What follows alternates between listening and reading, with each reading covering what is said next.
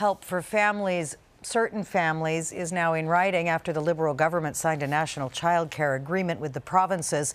It's not the universal program, though, that a lot of Canadians were banking on. CTV's Kevin Gallagher on who benefits and who doesn't. I know, babes.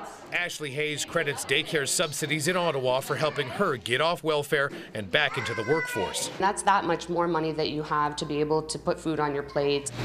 And today, the federal government took a big step forward towards a national childcare program with most of the provinces. Quebec did not sign because it has its own universal program, and BC is still sorting through its recent election. Most of the funding is going towards lower-income families, the disabled, and Indigenous communities. We are all supportive of the view that we should consider in particularly the needs of more vulnerable families and children across Canada. The government wants to create 40,000 new daycare spots for the next 3 years.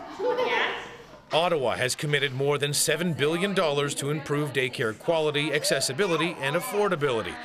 On average, Canadian parents spend almost 1/4 of their income on childcare. That's fifth highest among developed countries. We will have more spaces. We will be able to offer possibly additional or extended hours to our families.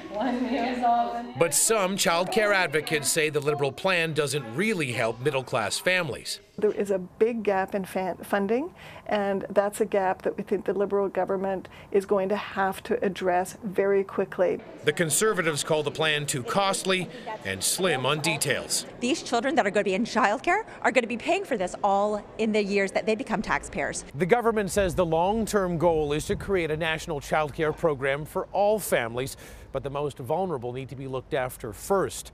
There have been 3 other attempts to create a federal program, Lisa. All have failed.